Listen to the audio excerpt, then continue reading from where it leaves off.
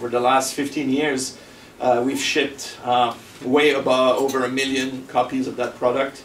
In fact, we ship close to 200 million units every year, primarily through partnerships with PC manufacturers, but also via retail channel. You've probably seen the product at PC World among others this year, and also through our online store.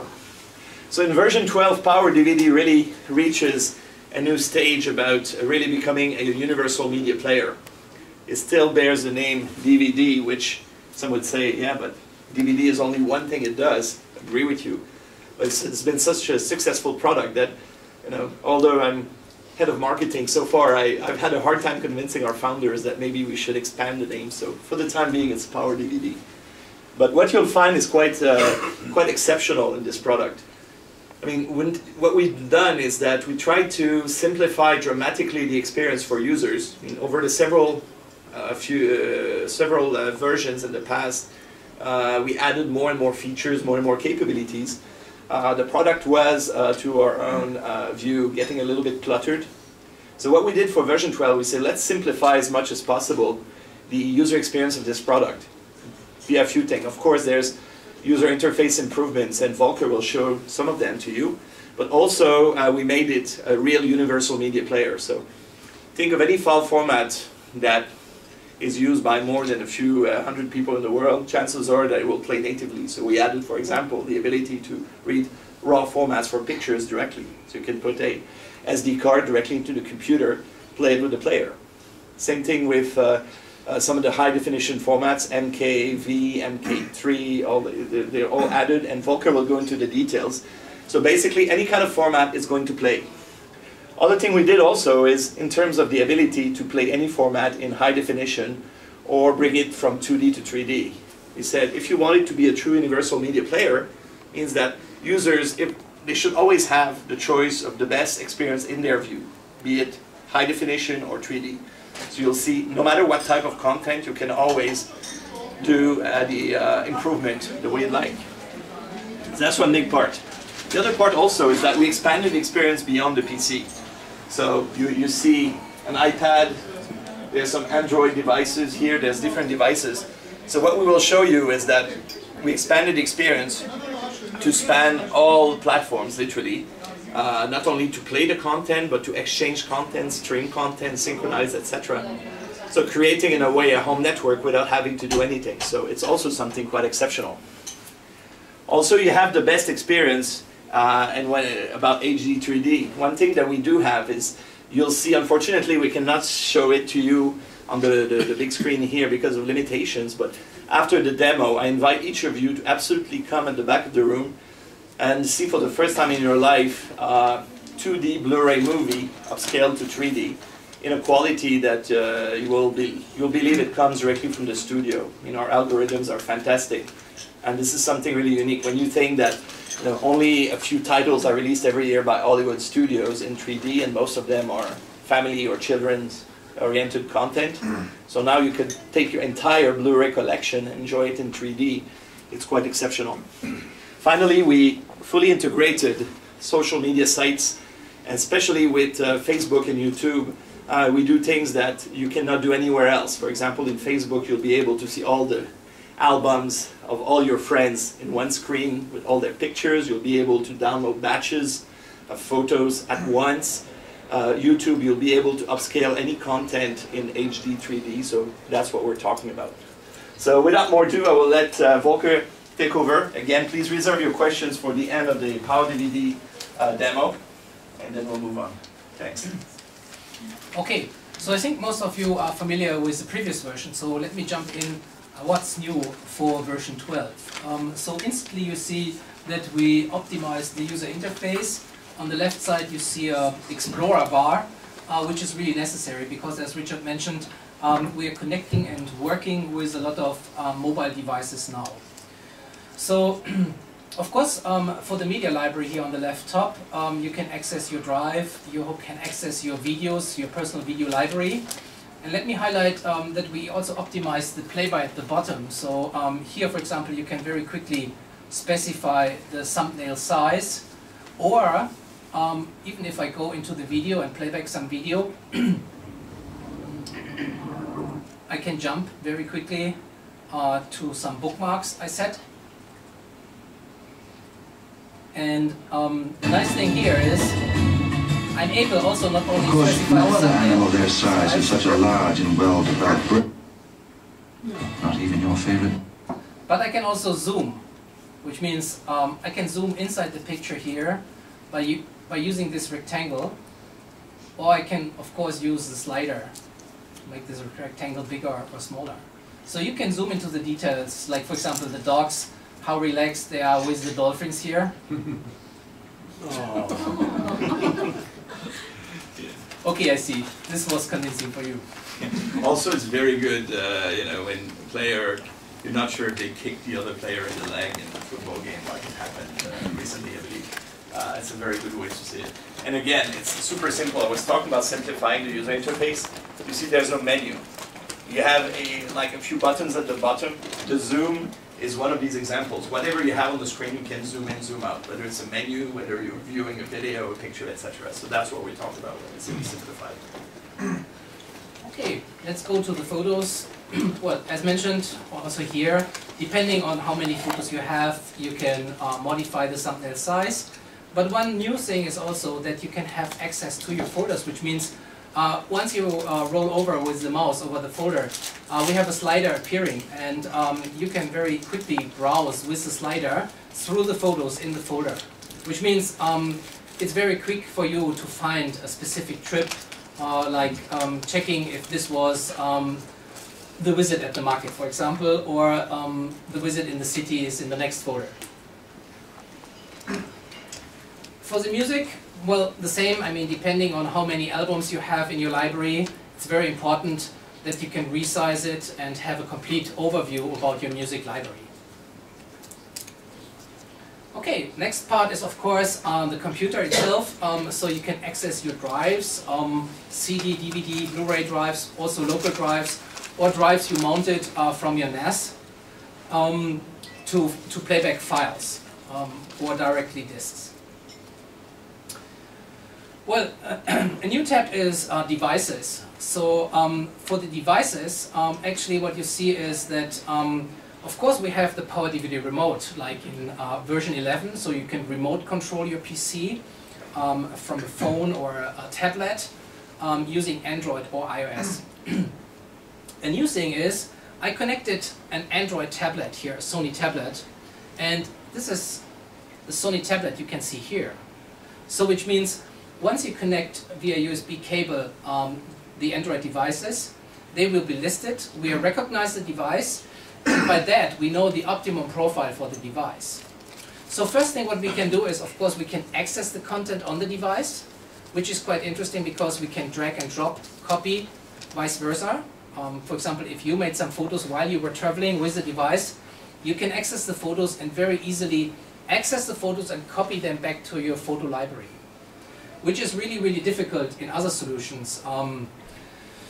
Another thing is, if you go on the device tab, you see the videos, photos, and music tabs up there. So behind that, you see that we can synchronize your local music, photo, or video library with Android devices. So I would say it's an iTunes-like solution for Android devices. iTunes-like because I think we are better than iTunes. So one thing what we can do is, of course you can mark certain albums and then press synchronize, and we will synchronize and copy the files to the device.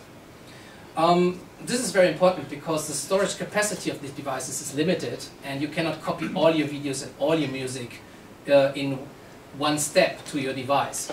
So you always have to select. So we offer certain rules like all music, music you recently bought, music you frequently listen to.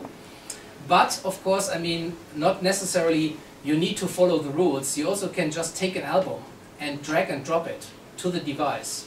So in that case, of course, we will directly start the synchronization process and copy just this one album. So this is also a nice thing. And there you see that this Explorer bar on the left side is really, really important.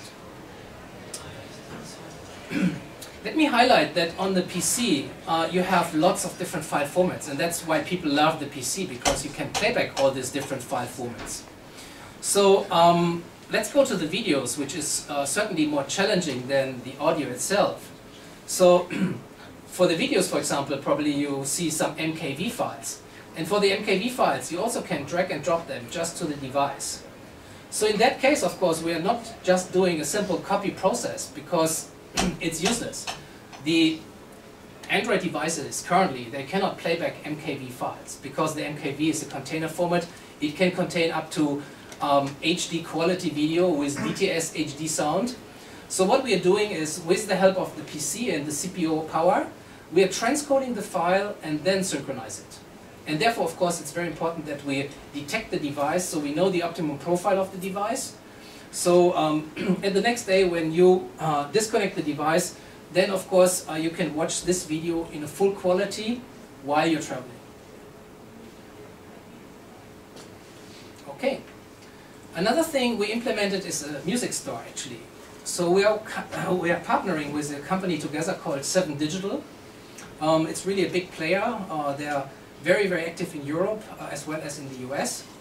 And they have contracts with all the major labels. Their portfolio is about 17 million songs. And they are delivering DRM copy-free music, MP3s, in a very high quality, which is 320 kilobytes. So you can see it's a fully integrated solution. On the right side you can see instantly the albums they offer. I mean, you can go to the top charts of the albums or the top songs. And let me highlight, of course, I mean, once you do it, you will see the prices, of course, pop up in pounds, but we're using our accounts and they are based on euros. So it's very easy. You can just click a song and buy it, and it will be automatically transferred into your music library. And by that, it's very easy to synchronize with your Android devices then. Next thing is home media. So you see, once we click on home media, we're scanning the network and finding all DLNA devices. And this means by installing PowerDVD 12, PowerDVD 12 is a digital media server. So which means at least you have your first digital media server in the network. And then you can access this digital media server with your mobile apps. Which mobile apps? So we're delivering with PowerDVD 12 Ultra an app called PowerDVD Mobile version 4, which is available not only for Android but also now for iOS. And I think we should show you this, this app now. We will use this screen for that. Okay, so you can see we have two apps here. PowerDVD Remote, you already know it from version 11. But let's start the PowerDVD Mobile on the left side. So for PowerDVD Mobile, of course, you have 4 modules: a music, a video, a photo, and a camera module. So let's enter the music module. You can see you can browse your local albums here. And of course, start a local playback. So if you click into an album, you get all the songs, and you easily can start a local playback of one of the songs. There are also different views available, so you can, while you're playing, you can browse through your albums or through the different tracks. Well, I think that's something you expect from a local player. Let us go directly to something more interesting and go to the video module. So for the video module, of course, you see the local content which is on the device. And of course, as for the music, you can start the local playback. But let's go to home media. And while Michael does that, I'm doing the same here with an iPad. So whether it's Android or iOS, it's the exact same user interface, the exact same things. Mm-hmm. So here you can see we instantly find all the DLNA devices on the network. And let's go to the demo notebook. And it's requesting the files from the demo notebook. Oops. Okay. So here you can see all the different files on this notebook here. And you can see, actually, there are lots of file formats which you normally cannot play back on the tablet. So let's go to the MKV trailer of HANA. And let's start the playback. So what's happening now is we are requesting the file from the DLNA server, which comes with PowerDVD 12, and then streaming the file to the tablet. But of course we are doing the transcoding first, which means we transcode the MKV to a file format which is playable on the tablet device in real time. So let us call up the playbar at the bottom. Okay, you have to click it once again. Are you transcoding or just changing the container format? No, we're really transcoding because these devices we're using currently are just 720p, whereas this trailer is full HD resolution. Oh, I see, okay. I see. So you're transcoding it down to 720p in real time? Well, probably we will soon first devices which have HD capability. In that case, you could also play back in HD quality. So I think it's really interesting to use the PC to do this transcoding depending on the connected device. And you won't transcode if it's not necessary? Right. Unlike Windows Phone 7 connector, right, which will transcode whatever. Yes. That's true. And probably we can just show it here. You have the playback control, and there's also an HQ button. So with the help of the PC, we are also able to upscale. So 720p is a format which is above DVD format spec, so which means if you are playing DVD content, you could press the HQ button, and then the PC will even help to upscale the material before transmitting.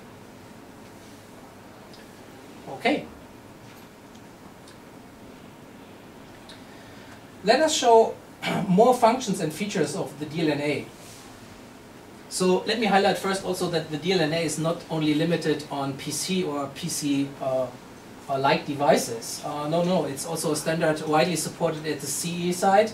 So which means you can interact not only with a PC or tablets or phones, but also with CE devices like TV sets or digital media renderers. Can you handle subtitles? No, not yet. Yeah. Not yet.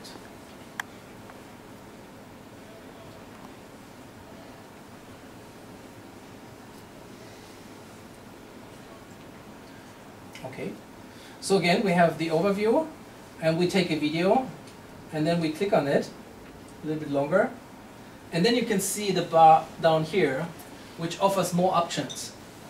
Let me highlight the first one. I mean, just imagine you made yourself comfortable on the sofa in the evening, and you see that, or you recognize that on the next day you will be traveling, and you have a lot of time in the train or plane. So probably you want to save some of the files which are actually on your NAS or your PC. So you can press save, and once we press save, you see icon up there on the top, which we clicked, and then you see the downloading process. But downloading does not only mean the copy process. Again, we do the transcoding, so which means later, once the process is finished, you have the optimum quality for the later playback on the next day. And once you consume the file, you can delete it, so there's no need for a real full synchronization every time. So often it's just more convenient to select one file or one album, copy it quickly, listen or watch it the next day, and then delete it from the device, because, as said, the storage capacity is limited. Do you have the option for two-pass encoding? No, not yet. I mean, this is something which would happen on the PC side, of course. Yes, yes. Yeah. Okay. Well, let's click again on one of the files. And let me highlight that we also have a Play To button. So pressing the Play To button, actually, we instantly see all the digital media renderers in the network. This could be, of course, PowerDVD itself. It could also be a TV set or a set-top box. So we can choose the demo notebook from our side. And in that case, you will see on my notebook, there's a message popping up and ask if I would accept the content. Well, I could be working on the notebook and I say, no, I don't want that. But I can also say, never ask me again. And in that case, the content will instantly play back. So actually what we're doing is we are reading a file from a PC on on the back and streaming it right to the notebook here in the front.